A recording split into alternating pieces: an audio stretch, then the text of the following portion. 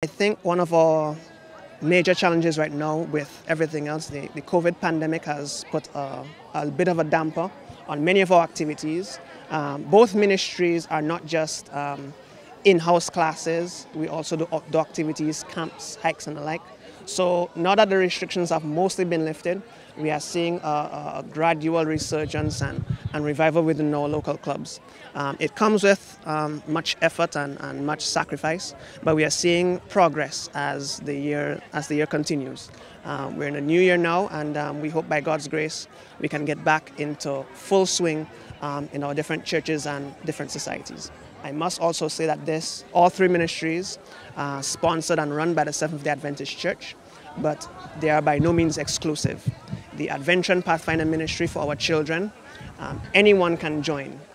Seventh Day Adventists, non-Adventists, whatever religion or no religion at all, the children are free to join.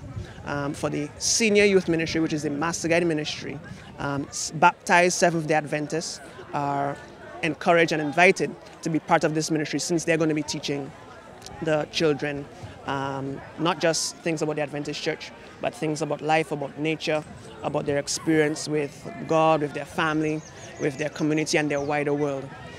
We encourage and invite anyone who wishes to be a part of this ministry, especially the Adventure and Pathfinder ministry, to find one of our local Seventh-day Adventist churches where the Adventure and Pathfinder ministries are being held.